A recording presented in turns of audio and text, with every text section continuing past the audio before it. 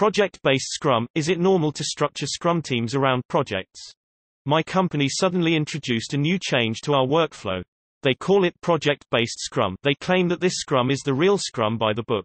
So how this thing works? There will be multiple projects. Each project will have different team members.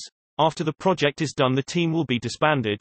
Each project will have different stand-up, grooming, and planning meetings. A product manager will handle multiple projects. Idle team members will focus on a maintenance bug board. Tech leads will lead the project teams and will select the team members. Does anyone here know what company uses this kind of Scrum?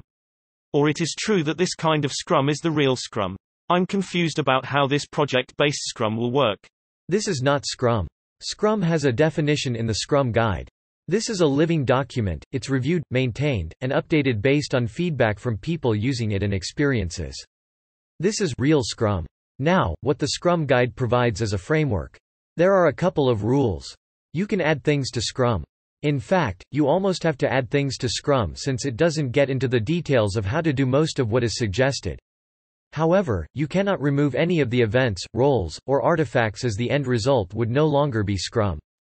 That doesn't mean that removing something is bad, it's just that you shouldn't be calling the end result Scrum anymore. The Scrum Guide is short. The November 2019 edition, the most recent as I'm writing this post, is 19 pages. That 19 pages includes a title page, a table of contents, and the bulk of the last page is acknowledgements and credits. The guide itself is roughly 16 pages of content. If you aren't sure what Scrum is, the guide is the best starting point.